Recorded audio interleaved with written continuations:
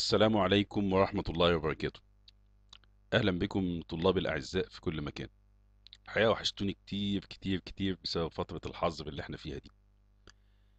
أنا عامل الفيديو ده عشان مش بس تلم وتراجع شخصيات القصة، لأ، ده عشان تغير مودك وتفتكر الحصص بتاعتنا والضحك والجو الجميل اللي احنا كنا بنعيشه سوا ونستمتع مع بعض شوية. عشان كده عامل تحذير للبنات: اوعي تعملي زي الواد اللي في آخر الفيديو.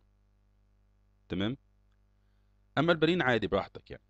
كمان كل القلش اللي في الفيديو ده موجه لطلابي حبايبي اللي وحشوني في فترة الحظر، فقررت ان اعوضهم بفيديو عن كل اللي كنا بنعمله في الحصص.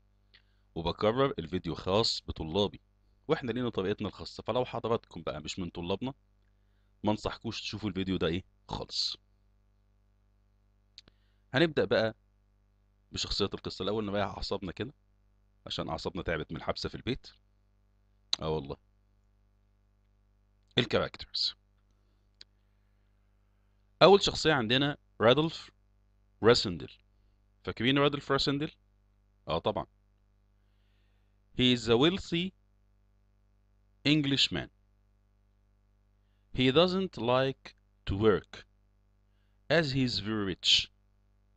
Wealthy Englishman، رجل إنجليزي ثري. He doesn't like to work، ما بيحبش يشتغل. As he is very rich، غني جدا. He's about 29 years old. عنده حوالي كام؟ 29 سنة. He's well educated and intelligent. بيتعلم كويس وشخصية ذكية. طبعا دي صورة عشان يبقى في رابط ذهني كده في دماغك لشخصية رادولف راسندل. روز راسندل تاني شخصية عندنا. فاكرين طبعا روز. She is Rudolph's sister-in-law. و sister-in-law يعني زوجة الأخ. She tried to persuade Rudolph. بتحاول إنها تقنع أو تغري رادولف to find work as a politician. إنه يجد عمل كسياسي. politician، سياسي. مع واحد من معارفهم اسمه with سير جاكوب. مع السير جاكوب. سير جاكوب بورديل ده من معارف عيلة راسندل. يبقى she is Radolf's sister-in-law. She tried to persuade Radolf to find work as politician with Sir Jacob. طبعا دي روز. هنبدأ بقى تقول لك بتعقدنا والكلام ده.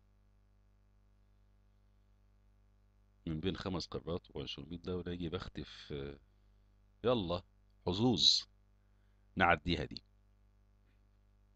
روبرت راسندل. روبرت راسندل. He was Radolf's brother. أخو رادولف. He is the Lord of Burleston. وهو لورد منطقة بيرلستون. طبعا راجل معاه فلوس ومنصب يعني. اتجوز 6 بنات، احنا مالنا. كاونتس أميليا راسندل. كاونتس أميليا راسندل. كونتيسا أميليا ده لقب أوروبي. She was one of the Rassendel's family. كانت واحدة من عيلة راسندل. She once married a member of royal family in the country of Brittany. واتجوزت واحد من الأسرة المالكة في دولة بريطانيا. طبعا هي من انجلترا واتجوزت حد من دولة تانية، فأكيد لما حد يختار حد من دولة تانية كده يبقى أكيد يعني في مميزات مش موجودة في بلده يعني.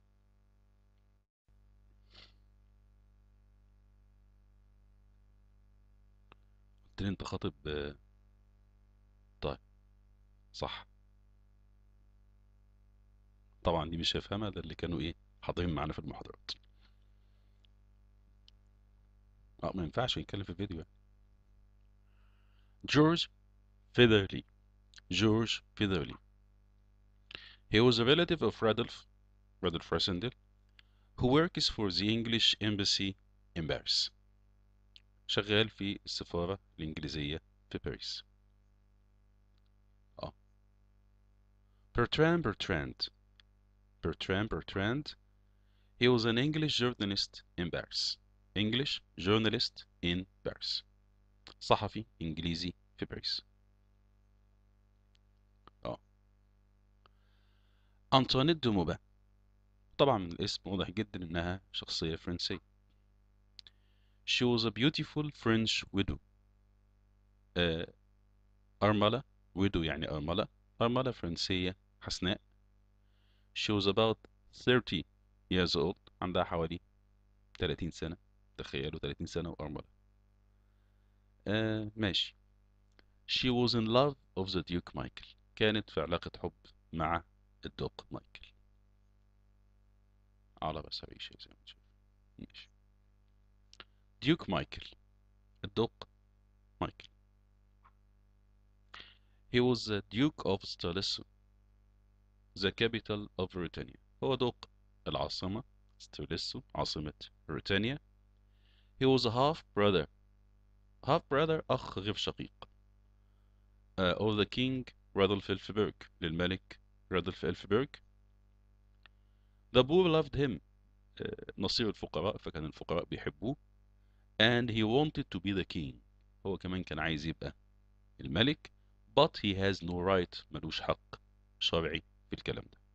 يبقى the poor loved him and he wanted to be the king but he has no right. ده ديوك مايكل. ودي صورته طبعا. كينج رادولف إلفبرغ. كينج رادولف إلفبرغ. الملك رادولف إلفبرغ. He the king of Britannia who loves hunting and good food. ملك دولة بريطانيا اللي بيعشق الصيد والطعام الجيد. طبعا الملك اتوصف انه عادل انه حتى ظالم انه لكن ملك بيحب الصيد والاكل الكويس يعني غريبة شوية. طيب دي صورته.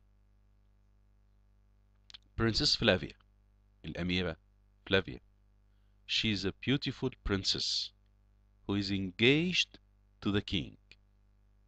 أميرة جميلة مخطوبة لملك البلاد اللي احنا لسه شايفين صورته. برنسس فلافيا. لا مش كده خالص يعني. لا عقدك ولا عكن عليك ولا حاجة. دي صور أبطال القصة يعني أنا مالي. كروتات. الله ما علينا. هديها دي. طيب طلاب الجمال بقى لما يفهموا اونلاين.